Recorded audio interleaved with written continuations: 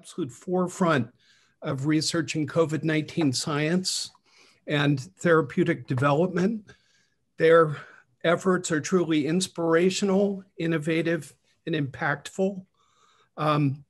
They're coordinating the work of many top researchers around the globe in the war on COVID and really exemplify how synergy can be achieved through inspirational collaboration. First, I'm going to tell you a bit about Jacqueline Fabius. I don't know if it's Fabius or Fabius. That is correct. Okay, good. She's currently the Chief Operating Officer of the Quantitative Biology Institute at UCSF. She's been doing that since 2016. Before that, she was an independent consultant for diverse operations, so many times, in all cases, having to do with humanity, including being the UN officer for project services in Haiti for 3 years. And she was educated at Hamilton College with a year at the Sorbonne in Paris. And she speaks 5 languages, including French, Italian, and Hebrew. And she, she's been publishing papers recently. For example, she and Nevan have something fascinating coming up in Cell titled Creating Collaboration by Breaking Down Scientific Barriers. And I think, this will be a great example of what can be done through synergy. And she was recognized at UCSF with the Chancellor Award for Diversity in 2019. So Jacqueline, thank you so much for joining us. And Nevan has really become a science superstar. And I think you're still less than 50 years old. Yeah, I'm 45. I just look older. Absolutely incredible. So at the University of Regina in Canada, he hails from Canada. He got his BS in chemistry and master's in biochem. And at the University of Toronto, got a PhD in medical genetics only in 2005. So most of his accomplishments in research have simply exploded since then. He manages an annual budget in research of $33 million, including something like $5 million directly to support his lab. And he's currently either the principal investigator, project leader, center director, or co-investigator on 17 research grants. He works in areas HIV, SARS-CoV-2, Ebola virus, neurobiology, cell map initiative in systems biology. And I've come to know Nevan through his groundbreaking work in HIV research, where he's really led a huge team effort that has systematically mapped the interactions of all HIV proteins with the human proteome, something that's led to just incredible insight and really built that machinery. Having that in place allowed his group, spearheaded by graduate student David Gordon, to publish a paper on the interaction of all SARS coronavirus proteins with the human proteome, just months after the pandemic had started and the sequences were available.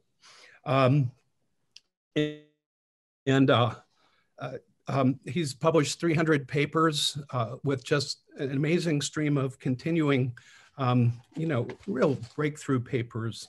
And I probably haven't told you enough, but if I were to tell you about all of his awards affiliations, I mean, even listing all of his faculty positions, he's currently professor of microbiology at Mount Sinai, senior investigator at the Gladstone Institute.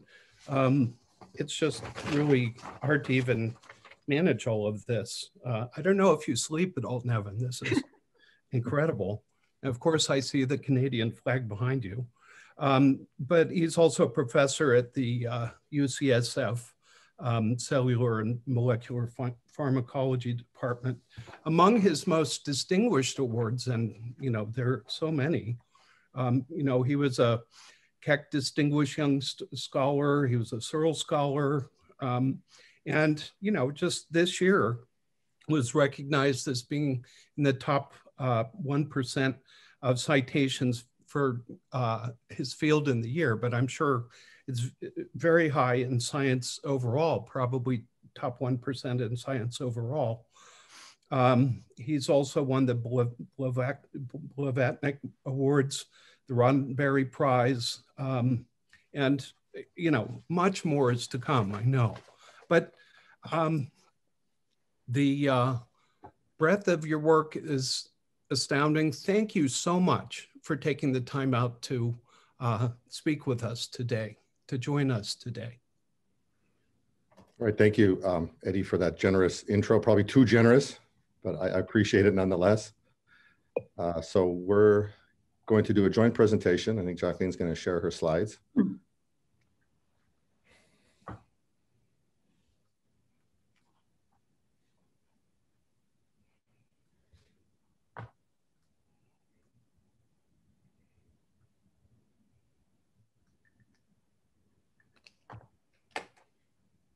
Sorry, something. Are you able to see my screen? Yes. Yes, this is good. All right, so again, thanks, Eddie, for the invitation. We're delighted to be here. What we're going to do is, as I said, do a joint presentation between myself and Jacqueline, and we're going to tell you about our COVID-19 research, but we're also going to put it in the context of the Quantitative Biosciences Institute, which, as Eddie said, has been around now for almost 5 years.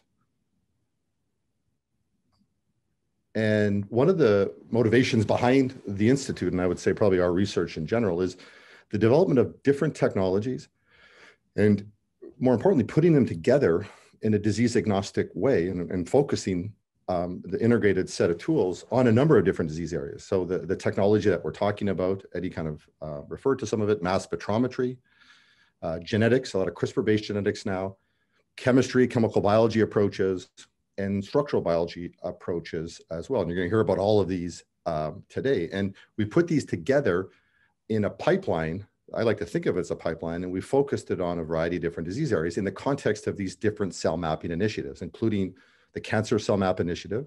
This was started in collaboration with Trey Ideker in San Diego. The Psychiatric Cell Map Initiative. So a lot of work ongoing right now on different psychiatric disorders and neurodegenerative diseases as well. And then the Host Pathogen Mapping Initiative, where we're using these tools on a variety of different pathogens. And really, one of the foundation data sets for all of these initiatives is mass spectrometry-based protein-protein interaction analysis. So for example, we've been generating host pathogen protein-protein interaction maps using an affinity tag purification mass spectrometry-based approach, initially focused on, as Eddie said, HIV, but we've, over the last several years, focused on different viruses like West Nile virus, hepatitis B and C, different flaviviruses like dengue and Zika, different bacterial species as well, looking at the secretome.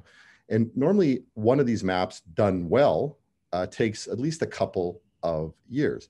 Well, the effort that we put into generating the SARS-CoV-2 human protein-protein interaction map took a couple of weeks. And to me, that's a testament to the collaborative spirit that went into this effort. And this is going to be a theme throughout the presentation here today, is collaboration. And so we also thought we would take some time to give a bit of a background on QBI and also explain why we were so well situated for the formation of a group like the QCRG, the QBI Coronavirus Research Group, so quickly. So QBI is comprised of 103 affiliated labs, which are focused on collaborative research, agnostic technology. It's disease agnostic, discovery science, and experimental and computational. As Nevan mentioned, we're known for our cell mapping initiatives, and we will really be taking a deep dive into HPMI, the Host Pathogen Map Initiative, today as we talk to you. We're recognized for our focus on young scientists and the empowerment of women. And however, we are most known for our multiple events, both local and international, and all of this helps us form a culture of collaboration. And our events are a bit out of the box, and it's a way to reach out to the broader community. So for example, when we've had certain symposia, we've had panels such as the Lyme disease panel around an arthropod-borne disease symposium, which and the panel had an expert from NIH, someone from industry, a PI, and to our surprise, over 100 people attended, even though they were also at the symposium. With that, we also teamed up with USAID and had a photo exhibit on Zika, and also very successful. At the Psychiatric Cell Map Initiative Symposium, we teamed up with a foundation, and we were able to have art that was made by people living with autism, just to change the conversation around the symposia sometimes. We've also teamed up with a woman-owned business, Post Hoc, that specializes in salons, and we've had salons around specific research topics, cancer, psychiatric diseases and disorders, as well as host pathogen initiative topics such as CRISPR. These have been very successful because they gather people who are both influential and potentially affluent and who could be donors, but who are really conversation starters within their communities. We've also done things such as focusing our social media on representing scientists as normal people. As you know, as scientists yourselves, scientists are often represented in a very specific way in movies or media in general. And so we really focused on what inspires the scientists, why you're doing this, why your research is important, and so on. And this has had a good following as well. Again, out of the box, we just keep trying different things to reach out to people. We tried a cooking show, again, teaming up with Post Hoc, where the scientists would learn how to cook, and then there would be a conversation, an interview, so to speak, on their specific expertise. Among our young, the focus on the young, we have a QBI fellowship where we identify young, promising standout candidates and speed up their career from graduate student to independent PI, where they get a 2-year fellowship at QBI with an office space and a small lab for funding. This is Clement Verba, and he'll be playing a role in the story that Nevan's going to be telling you later on. On our focus on the empowerment of women, we also started the QBI Scholarship for Women in Developing Nations. And this, of course, is twofold. First, the woman can come and really empower her knowledge of science through various collaborations and exposure that she can have at UCSF. But then when she goes back to her country, she becomes the point of contact for collaboration. So for example, this scholar from Uganda is right now a co-author on a piece that we're writing on COVID in Africa. We also, to foster the collaborative spirit, started things at home, such as the QBI Happy Hour. And these were sort of unique in that each month, 3 labs were selected of the 103, and they would nominate a postdoc who would have 5 minutes to present a maximum of 3 slides while beverages and hot snacks were served. And this was incredibly successful. At one point, an enthusiastic young scientist approached me and said, "Oh my God, this is like Cupid for scientists." Okay, Cupid for scientists.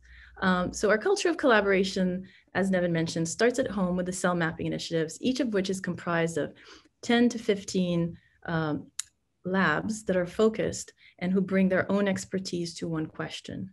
And we started thinking, well, if we're mapping the cells in this way, what if in the same way we map the cells, we started mapping the world with collaborative interactions?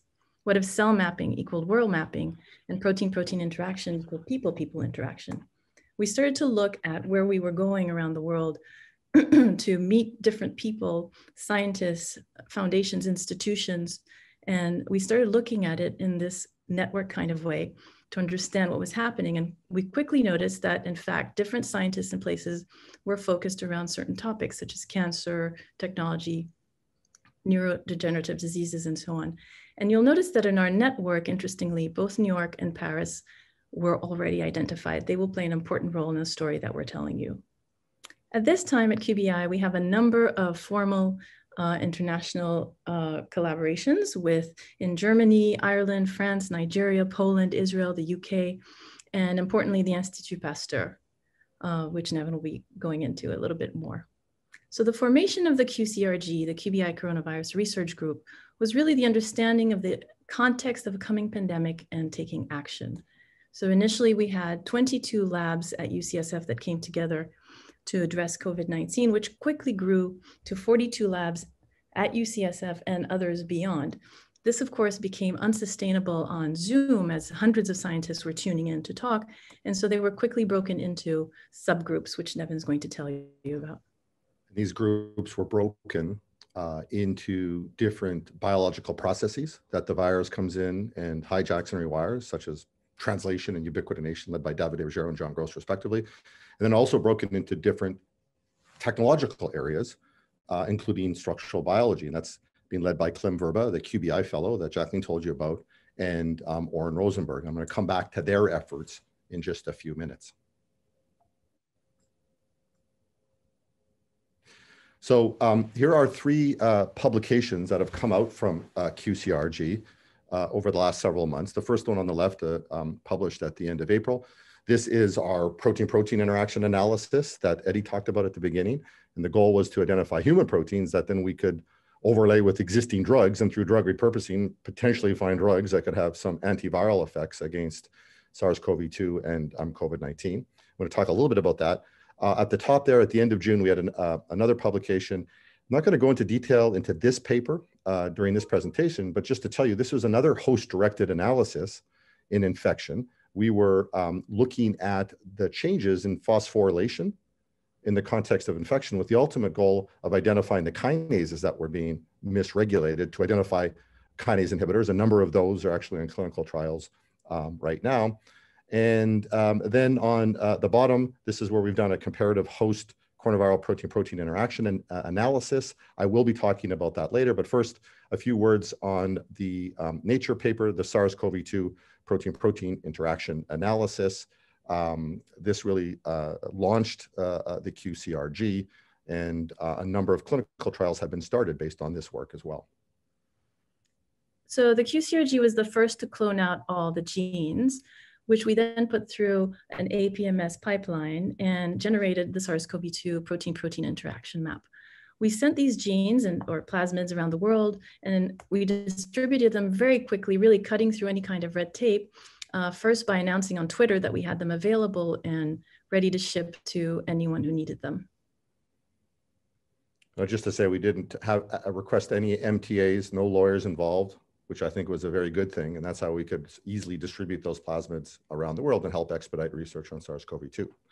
So here is a look at the SARS-CoV-2 human protein-protein interaction map that we had generated using our affinity tag purification mass spec based pipeline. I was in class. That we've used on a number of different pathogens in the past. So we identified over 300 human proteins that were connected to at least one SARS-CoV-2 protein. And efforts from Brian Shoykat and Nevan Krogan at the QCRG, they were trying. Hello, whoever's not speaking, please mute your microphone.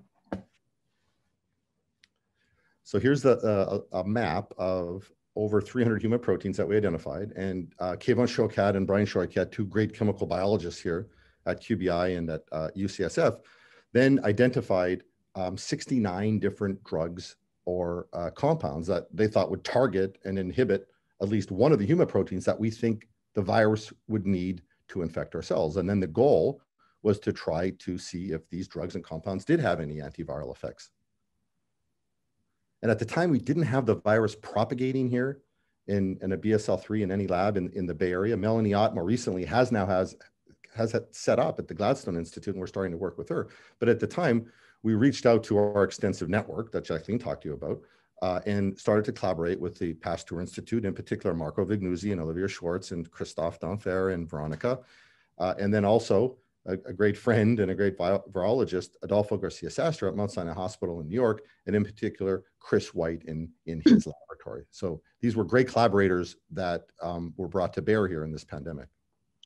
So an interesting backstory is that, of course, at the rise of the pandemic, it was not difficult to send the drugs and compounds to New York, but it was incredibly difficult to send them to France because we were suddenly facing all kinds of travel bans, which had an effect on shipment as well. We had developed a relationship with the French consulate of San Francisco in 2019 when we'd had our first joint symposium with the Pasteur. And at the rise of the pandemic, they called us to ask if there was anything they could do to help. And in fact, there was. And so as a result, the French consul in San Francisco called the French ambassador in DC, who himself called the head of FedEx in the United States and the head of French customs in Paris to enable our drugs and compounds to flow through seamlessly without being stopped on the way.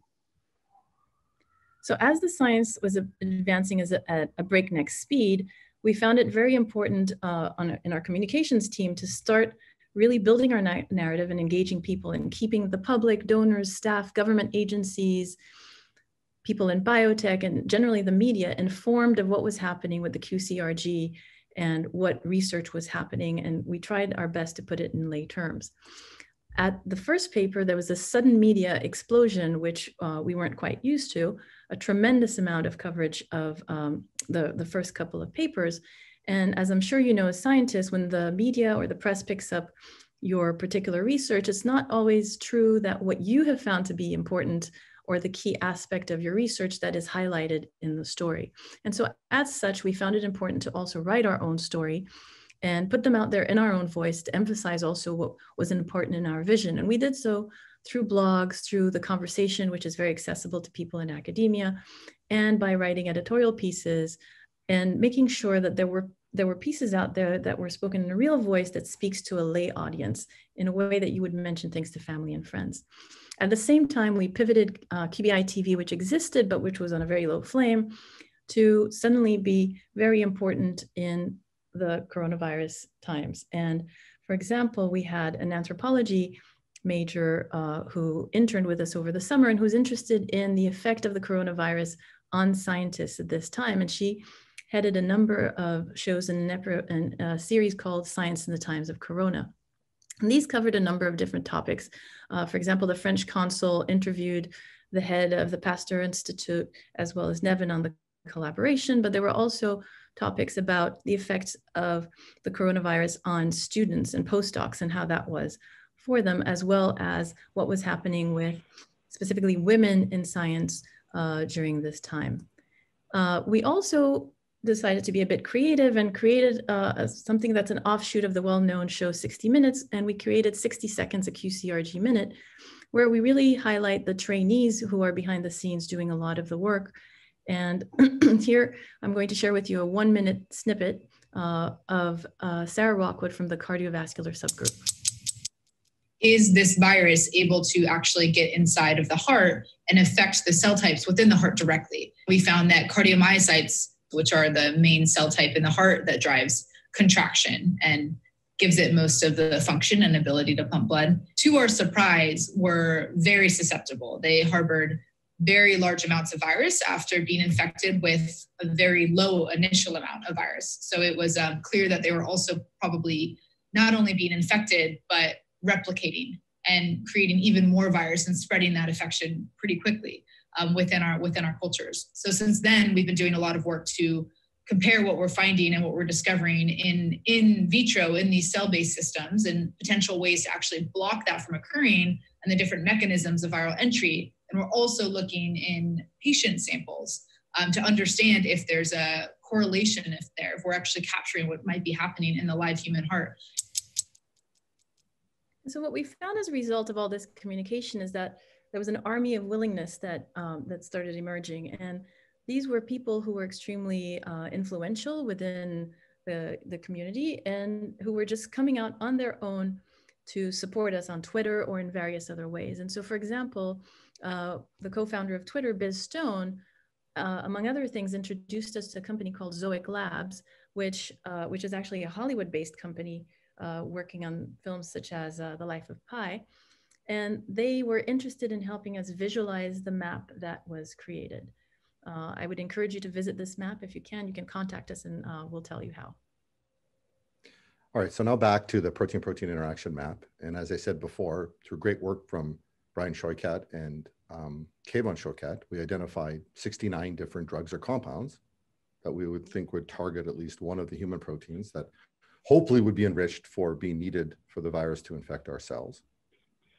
And we were testing these 69 different drugs and compounds with collaborators in New York and Paris. We found many of them had antiviral effects. And in fact, 26 of these are being tested right now in clinical trials for COVID-19. some of which we're more involved in than others. But I wanted to tell you about two drugs that we're particularly excited about. These are two translational inhibitors. The first one is zotatofin. This is a drug which targets a translational initiation protein that was on our map, and it is presently being used to treat multiple myeloma. It was made from the company Effector. Kayvon Shokat was one of the co-founders. We got FDA approval just recently for a clinical trial, and DARPA is actually now funding this clinical trial. So we're very excited about this particular drug. But the other one I want to go into more detail with is a drug called Aplidin. It is also being used to treat multiple myeloma. It's from the company PharmaMar, and it targets another translational protein called EIF1A, which is a connection from our map as well. And interestingly, it comes from this sea creature that exists exclusively off the coast of Spain. It's a sea squirt. And there's the structure of Aplidin, and there it is binding to EIF1A. It's not a structure not from us, but it's been characterized. And in collaboration with Adolfo Garcia Sastre, we were looking at to see how potent it was in a laboratory setting. So we looked in HEC293 cells expressing ACE2, and you can see that it actually has an IC90 that's subnanomolar. So we've been screening thousands of drugs in collaboration with scientists in New York and Paris and elsewhere. This is by far the most potent one we've seen, at least in the laboratory setting. It's 30 times more potent than remdesivir in these human cells. There's primary lung cells as well. You can see it's very potent as well at a much lower concentration than you see for remdesivir. And we also had a mouse model that we used where you can take an adenovirus and you can get the mice to express human ACE2 and get them infected with SARS-CoV-2. And then we're adding the drug to the mice and then extracting the lungs from the mice and then looking at the viral lung titer. So you can see on the right there with Aplidin, you see about a 2.5 log decrease of infection using a concentration that's much lower than remdesivir. And as this work was ongoing, we were collaborating with the company PharmaMar, as I said, that's used this drug to treat multiple myeloma. And they've completed a phase 2 clinical trial for COVID-19. We've looked at the data, looks incredibly promising. And a phase 3 clinical trial is about to begin in Spain. And they're actually negotiating with, I think, 65 other sites around the world for phase 3 clinical trial data. So we're very excited about this particular drug. And we're hoping that you'll be hearing about it soon as another option for treatment of COVID-19. So as we've been hearing about, there's been a lot of talk about these different variants, and we're starting to focus on these ones that are seemingly more transmissible. And one of the great advantages is if you target a human protein with the drug, like we've been doing, it doesn't matter how much the virus will mutate. So if you have a drug that kills SARS-CoV-1 and SARS-CoV-2, it doesn't matter how much SARS-CoV-2 is going to mutate. You're always going to be able to get it. And then the logic is hopefully it'll be applicable for SARS-CoV-3 in the future. So we've been doing a lot of work here just recently with the UK variant in collaboration with Greg Towers at University College London. He's one of the few labs that actually has the full-length virus growing in a laboratory setting. And we found that Aplidin, or it's pladepsin as it's called when it's used to treat COVID-19, has a similar potency when you look at the UK variant when compared to the older lineage. And it's not a surprise because you're targeting a human protein. You're not actually targeting the virus. So we have a lot of work ongoing now with these different variants, studying these mutations from all 3 of these variants. And I'll be discussing that a little bit later on in the talk. So I want to shift gears now and tell you about some of the more recent work. And this is a science paper that came out a couple months ago. This comparative host coronavirus protein interaction network reveals pan-viral disease mechanisms with the ultimate goal of trying to identify pan-viral therapeutic strategies.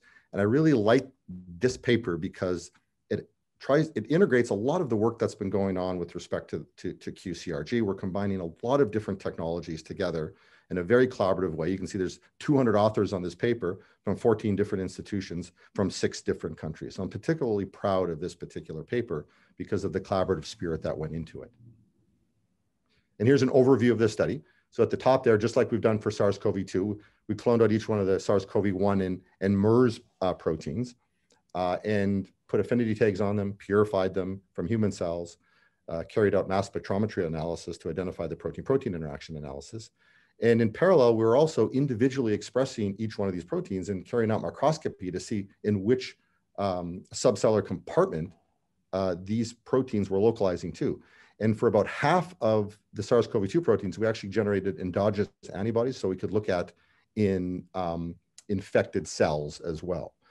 All right, so the goal here at the bottom here is to do a comparative network analysis across these 3 different viruses.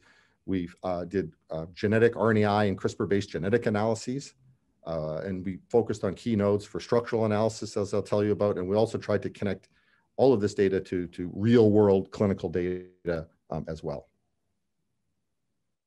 So here's a look at our SARS-CoV-1 human protein-protein interaction map. We also generated a MERS human protein-protein interaction map, and here's a look at, or just a version of that map. And there's a number of different ways one can compare these 3 different maps. Personally, I just think hierarchical clustering is a very powerful way to compare these interaction data sets. And here's just a clustergram of these 3 data sets. And what you can see here is that in cluster 2, about 1/5 of all interactions are shared between all 3 viruses. And cluster 4, about 1/4 you see with SARS-1 and SARS-2 and not MERS. And then in cluster 5, about 1/5 of them, you see them, but are MERS-specific protein-protein interactions. So here is a way in which we try to integrate together all 3 of these maps into one network through a process called differential network mapping. There's the map on the top left-hand corner. This is done in collaboration with Troy Adeker. We actually built this pipeline to look at networks across different cancer cells, and we just took it and focused it here. It was very applicable to this, looking at different viruses. And on this network, what I'm showing you there on the bottom left, we're looking at these 3 different clusters.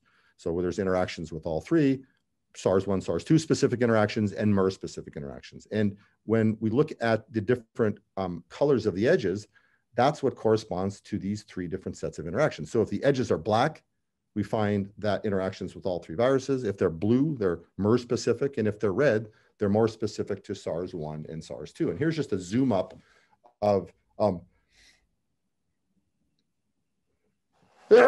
excuse me, of some of the interactions that I want to highlight. So at the top there, we have NSP6 only with SARS-1 and SARS-2 interacting with sigma-R1. This is a factor that we've been excited about for some time, and we've genetically validated this, as I'll show you in just a few slides. In the middle there, we have a number of black edges with the N protein. And that means these interactions exist for all 3 viruses, including many involved in RNA processing. And then we have casein kinase 2 as well. This is a kinase that we find to be misregulated in our global phosphorylation studies. And there's a drug there that's in phase 1 clinical trial right now for COVID that targets casein kinase 2. And the theory would be that this would also work for obviously SARS-CoV-1 and MERS and SARS-CoV-3 when we ultimately encounter it.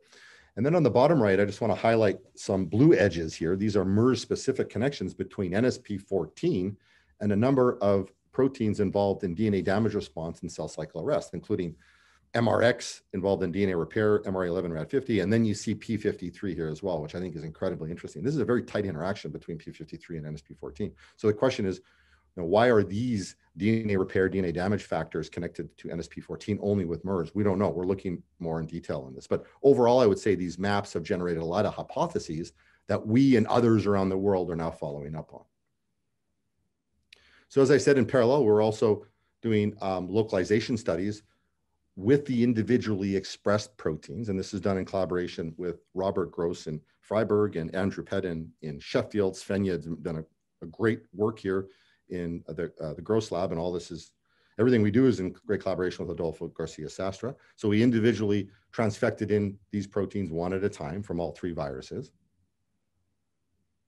And then as I alluded to, for 14 of the SARS-CoV-2 proteins, we actually have antibodies against the endogenous proteins so that we could actually look in infected cells as well. So we used all of these reagents to generate a lot of images, which are obviously now available to the scientific community. And what we try to do is look at these images and try to consolidate them into some digestible format, which is represented now on the next slide. So here's a summary of the localization from the transient transfections from the 3 different viruses. So we've broken them down into these different subcellular compartments. So the more blue it is, the more we think that it's localized to. And we've also overlaid on top of this the localization data from the antibodies targeting the endogenous proteins. Obviously, that's just for SARS-CoV-2. So there's some overlap there and there's some differences. I just want to highlight one particular protein, ORF9b, that only exists in SARS-CoV-2 and SARS-CoV-1 and not MERS. And you can see that's at the bottom. It's the third from the bottom. It's localizing to the mitochondria. It's the only SARS-CoV-1, SARS-CoV-2 protein localizing to the mitochondria. That's the blue box. And then you can see the overlapping red box there, which means we have a strong staining in infected cells. We also see it localizing there as well.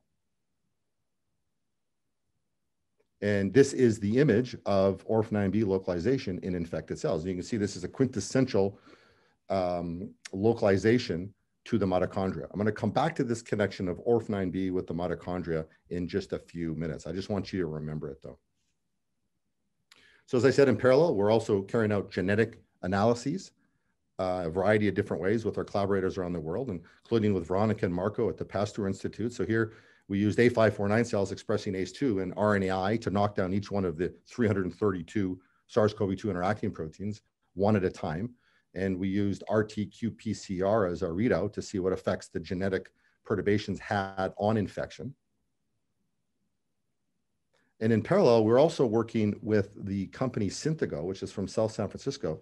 They generously knocked out each one of these genes one at a time in CACO2 cells using CRISPR. And then these cells were sent to Chris Bassler at Georgia State University in Atlanta, where he did a different assay. He was basically infecting these knockout cells and then taking the virus off these cells and then reinfecting other cells and using a different assay to look for infectivity using an antibody against N. So here we're looking at 2 different genetic perturbation strategies in 2 different cells, 2 different assays in 2 different continents, which led us to conclude that at least in one of these assays, 73 out of the 332 genes, when knocked out or knocked down, had a statistically significant impact on SARS-CoV-2 infection. So in red there, these are genes when knocked down in A549 cells that have an effect. In yellow, that's from the CACO2 cells. And in orange, this is where we see an overlap of the 2 cells. And just to highlight sigma-1, which is, again, a gene we're particularly interested in because we can seemingly pharmacologically inhibit this and have an effect on antiviral, or have an antiviral effect. So again, there's similarities, there's differences, but overall, we've identified 73 different genes from this initial set that at least in one cell type seemingly has an effect. And here's a summary of that data where the blue nodes corresponds to the 73 different genes. And then what we've done is overlaid here the protein-protein interaction data from the 3 different viruses. So if the red diamond is SARS-CoV-2, orange diamond is SARS-CoV-1, and then yellow, it corresponds to MERS proteins. And I want to zoom up on one particular set of connections here. This is, again, now going back to ORF9b. So both in SARS-CoV-1 and SARS-CoV-2 ORF9b, we find it physically associated with TOM70. And TOM70 is a mitochondrial chaperone. And that's consistent with ORF9b being localized to the mitochondria. And now back to the QCRG subgroups, specifically the QCRG structural biology subgroup or consortium. This is led by these 2 fantastic young scientists, Oren Rosenberg and Klim Verba. They've put together 60 different researchers, mostly trainees, mostly students and postdocs from 18 different labs. And they've been marching through trying to structurally characterize not just the individual SARS-CoV-2 proteins, but the protein-protein interactions as well. So they were able to get a 3-angstrom structure here of TOM70 binding to ORF9b, which is in orange here. And you can see that ORF9b here is tucking itself up into which is the active site of TOM70. And the question is, what is TOM70? Well, as I said, it's a chaperone for the mitochondria. It's involved in moving proteins in and out of the mitochondria. And the question is, well, what is ORF9b doing interacting with it? Well, maybe it's using TOM70 to get itself in the mitochondria, and or maybe it's manipulating TOM70 in a way to alter chaperone of host proteins in a way that's beneficial for the virus. And we're looking more into detail on that now. There's some structural information there on the top right. This interaction is mostly hydrophobic, with 36 out of the 38 ORF9b residues interacting with TOM70. And some other interesting information from our global phosphorylation studies, we actually find that S50 and S53 residues of ORF9b are phosphorylated. And that's where you can get this tucked up into the active site, into this cage of TOM70. And the theory would be that if these two sites were phosphorylated, there's no way ORF9b could interact with TOM70. And sure enough, when we make mutants, we lose this particular interaction. This is data we haven't published yet. And we actually think we know what the kinase is. It's a MARC kinase. It's an interaction that we had with ORF9b, and we're looking more into details into that. So just a few more words about ORF9b. We call it the shapeshifter. And when it's by itself, it actually forms a dimer. And you can see these beta sheet representations here on this particular dimer. However, when it's not in a dimer, when it's a monomer, when it's binding to TOM70, it actually has a very different conformation. You see this alpha helice. And to me, this is incredibly fascinating. And this brings up kind of a larger question. Is this kind of a phenomenon with SARS-CoV-2 proteins? Do they have a number of different configurations, and that's how they can be interacting with a number of different proteins and impact on a number of different pathways? And maybe this is more of a viral phenomenon as well, just for viral proteins. Because if you look at SARS-CoV-2, there's 30 genes or proteins compared to 20,000 in our cell. So I think this must be a way in which the virus can have a bigger impact. So we're looking more into that in general. And I just love this example too, because it's a combination of proteomics, cell biology, the microscopy, CRISPR-based genetics, biochemistry, and structural biology to narrow in on a key node, which we think is important for SARS-CoV-2 infection and SARS-CoV-1, and almost certainly SARS-CoV-3. And last thing I'll say here is that Brian Shoykat here is now looking at this structure, and he's made some predictions about compounds that may not interrupt this interaction, but hopefully could impinge on the function of this hijack complex. And we're testing those now to see if they have any therapeutic value. And just a few more words about some of our structural analysis that's ongoing here in the QCRG. This is one really interesting example that's being led by Clem Verba. So this is a cryo-EM structure of NSP2. So NSP2 is conserved across all coronaviruses, but its function really is not known. We don't know what it does. And the QCRG subgroup, the structural biology subgroup, was able to get a 3-angstrom structure of the N-terminal 70% of the protein. But that's the light blue, but in the dark blue, it was blurry. They couldn't get a high resolution structure of the end of that protein. However, as I think most people are familiar with now on this call, there's been some breakthroughs on AI and AlphaFold and DeepMind and Google, and they've been able to accurately predict the structure of proteins in a very exciting way. And what they did was, by serendipity, they actually took 5 different proteins and tried to solve the structure and then just put it online, put it on their website. And ironically, one of them was NSP2. So if you actually look at NSP2 structure, they got the domains right, but the overall configuration was all wrong. It was all jumbled up. But what Clem did was he took the cryo-EM and then he took the AI and he put it together, and then he could now get a final structure of NSP2. And I think this represents the future, or at least part of the future of structural biology, where cryo-EM or maybe tomography can get you part of the way there, then AI can come in and ultimately clean it up. Now work is ongoing to characterize structurally NSP2 with respect to its protein-protein interactions. I told you nobody knows what NSP2 does. We find that it's connected to RAP1 GDS1. This is a protein upstream of a number of GTPases in the cell. And we have a cryo-EM structure of RAP1 GDS1 binding to NSP2. NSP2 there is in blue, and then, or sorry, it's in pink, and RAP1 GDS1 is in blue. And then one of the ultimate goals here is to carry out structure-based drug design with these structures. And the last thing I just wanted to say too, we're now looking at the structure of NSP2 and trying to look at variants to see, okay, which ones map on the surface that exist in the wild, and to see if they interrupt any protein-protein interactions. And there's one that we're particularly excited about. It's a T85I mutation, or a variant that's in about 20% of the viruses that are out there. And we're looking to see what effects it has on the protein-protein interaction landscape. And we also see actually in the laboratory setting, it actually has a phenotype. So I think what I'm presenting here is an infrastructure, biochemistry, structure, proteomics, virology, for us to interpret all these variants and these different proteins that are coming online. So we're building up this capability and focusing on all the variants that are coming from all these different viruses. And just a few more words about our efforts here to look at these different variants. So the goal here is to study the individual mutations or variants, and we're doing this a variety of different ways.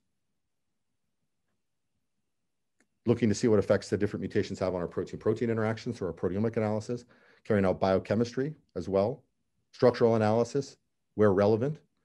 We now have bat cells working, so we're expressing SARS-CoV-2, original SARS-CoV-2 proteins, and then different variants as well to look at the viral bat interaction analysis. We're really excited about this. Also carrying out post-translational modification mapping as we introduce in each one of these variant proteins into cells.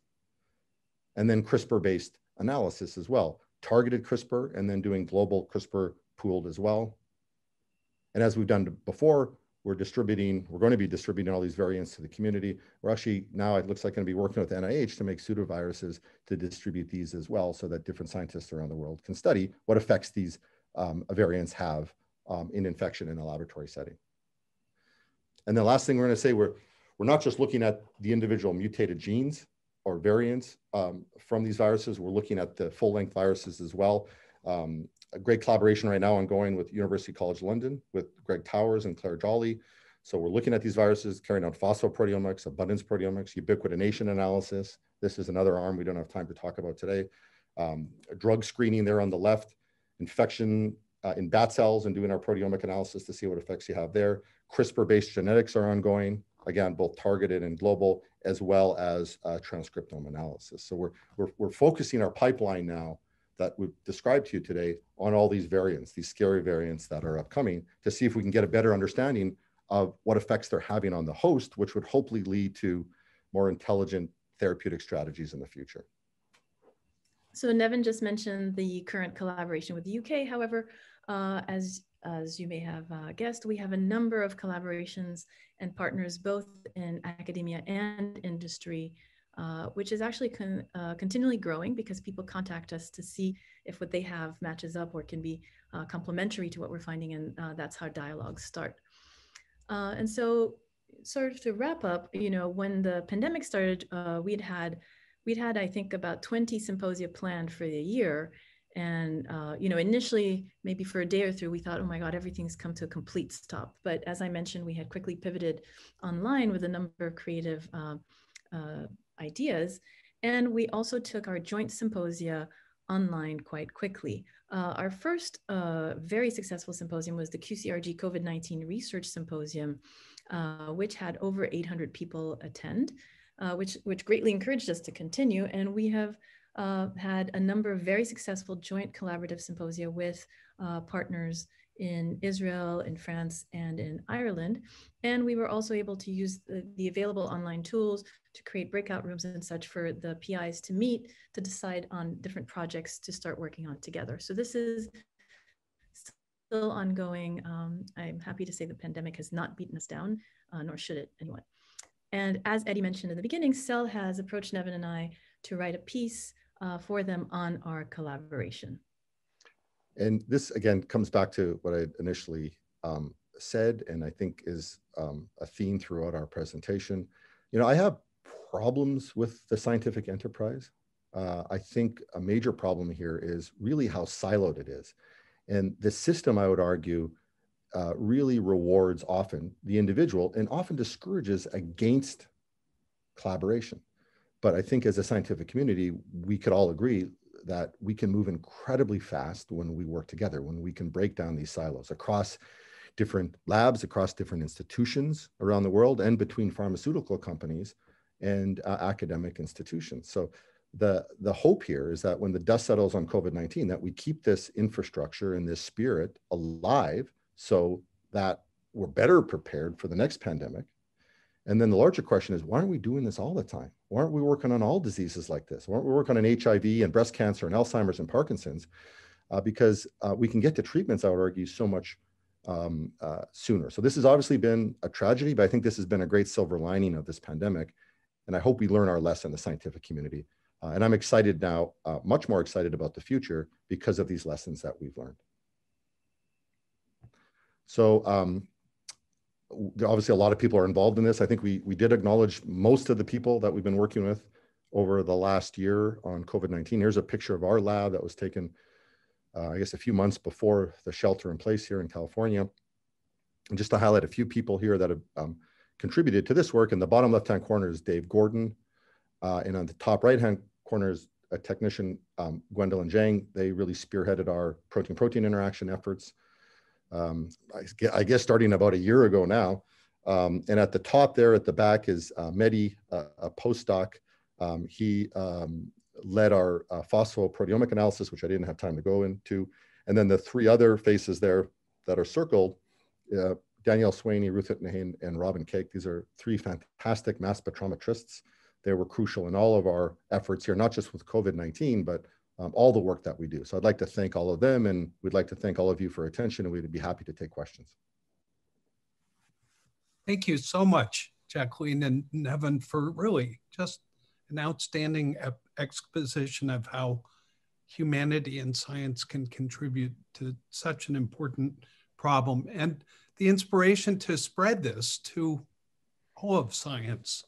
At this point, Marty, you have a thank you. From the listening audience, we just want to thank you for your terrific exposition and, of course, the phenomenal work. My question is about the variants, the new variants that have come up. For example, this deletion in the spike protein, amino acids 69 and 70, this has come up more than once. So it seems unlikely that it's just random drift. Do you have any insights into what the particular selection is at the protein, at the level? Is it all ACE2 or is it more than that? Yeah, I mean, this is a great question. This is what we're trying to systematically address. So if you look at the UK variant, there's 23 mutations in it, 17 of which result in changes in protein. 8 of those 17 fall into the spike protein. So people are assuming that these mutations are the ones that are driving the differences in transmissibility. And I think that's a good theory. And we're looking at those 8 in a number of different in vitro assays here that have been developed in a couple of other projects that would the QCRG that we didn't have time to talk about with Ashish Manglek and Jim Wells. So we have these tools to look at in vitro at ACE2 and spike interactions. We're also making pseudoviruses with these to look at them in more detail. But I'd also like to point out that there's another 9 mutations in the UK variant, and there's 3 in NSP3, the protease. There's a small deletion in NSP6. There's a couple mutations in the N protein, and there's 3 mutations in ORF8. So I'm really interested to see what effects those mutations have on the protein-protein interaction landscape. So as I said, we've now taken our pipeline and we're focusing on all these different mutated proteins in a variety of different ways. And we're going to have a lot of information, Martin, I hope very, very soon to be reporting on that front. Yeah, great. Do you have any evidence for convergent evolution of mutations in different sites? Yeah, we're looking at that in great detail as well. Another thing I'd comment, I just briefly alluded to as well to kind of address that, we have these bat cells growing now. It's these lung bat cells. It's a cell line and they're transfectable. And we're going to be having SARS-CoV-2 bat interaction maps and also viruses that are in bats that are not yet in human. So we're looking at those as well, to maybe to use these maps to be more predictive about what would be the next zoonotic event that would be happening in the future. And we're getting some advice from Harmeet Malik in Seattle on that front, who's an expert on zoonosis. Thank you. Well, Nevan, that's surprising that there's so many mutations, because the traditional outlook has been that there's quite good fidelity. So, for coronaviruses, and we've been working on HIV for a long time, which is famous for variation. But at what stage are these, mutations occurring? It's a good point too. I mean, if you look at, Adolfo was telling me the other day that the fidelity, the proofreading mechanisms SARS-CoV-2 are 6.5 times better than what you see in influenza. But, so that's good. But, what we're seeing is this virus is just spreading so fast. And, each infection is a new experiment for the virus, right? And so we're giving the virus a better chance to do what it wants to do, and that's mutate, right? So the fact that it spreads so quickly, this is why I think we're seeing it, the mutational rate go up. And why it's such a global health emergency. Yes. Let's see, there are some other, there was a talk from Elizabeth Snyder. Are there any efforts towards defining any cell type or tissue-specific interactomes? Yeah, that's a great point.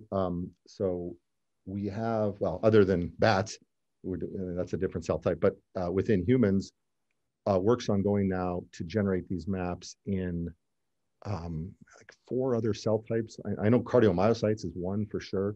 A549 cells, some macrophage cells, to see we'll see if that's relevant. So there is ongoing work to look at these interactions in a variety of different cell types. And that'll be just as interesting, I think, as you go across different viruses. That's one axis. You can then go across different tissues to generate these maps in humans from humans. So I'm excited to see that data as well. Excellent. Thank you so much. I should mention a number of people are asking if this will be available in recorded form, and there's some answers. Darlene Bondock, who's really organized this whole thing, is kindly managing recordings, and we're grateful to Jacqueline and Nevan for agreeing to that. So thank you. Let's see. So Bill has a question, Bill Welsh, I believe. Do you know if ORF9b affects the electrochemical proton gradient in the mitochondria? Yeah, that's a great question. We're throwing the kitchen sink at this ORF9b in terms of what effects it has on the mitochondria. We're looking at a variety of different mitochondrial readouts, and we're actually doing a bunch of tomography too, to see it kind of at a cellular level, what's happening with kind of the mitochondrial structure, if you will. So just wait. Great question. The data will be available about mitochondrial function very soon. I do have a question, thank you, about plitidepsin. It's a complex, natural product. What are the prospects for efficient large-scale production of this amazing compound? Yeah, it's a really good question, and they have it. PharmaMar has it now being used to treat multiple myeloma.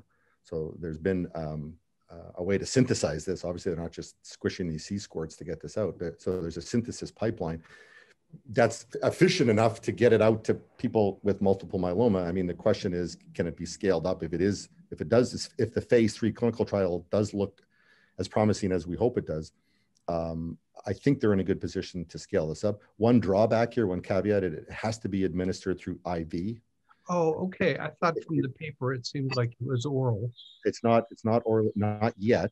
Although that is the same as remdesivir, right? Is an IV. But we are looking forward to seeing the phase 3 clinical trial data from this, and hopefully it can be at least somewhat useful in the current pandemic. That's totally exciting and transformative development. I have a quick question on typical coronaviruses that cause the common colds, right? So up to 20% of common cold is caused by coronaviruses. Has any work been done to look at the first SARS-CoV-2 and now these new variants versus just typical non-zoonotic coronaviruses? Yeah, there's a couple that we're looking at right now, OC43, and the other is, what is it, some 229.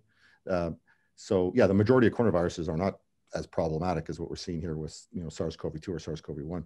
So we're looking at those. That's a great question as well. I didn't mention that, but we've actually generated an OC43 human interaction map, and we've done a lot of the stuff, the host-directed analysis that I talked about with SARS-CoV-2. So we're in the midst of analyzing that, and hopefully that could be fruitful to try to find, well, both similarities and differences going forward.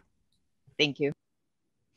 At this stage, I'm going to ask everyone to you know, thank the speakers. I don't know how, but and just again, thank on behalf of the more than 200 people who attended the seminar.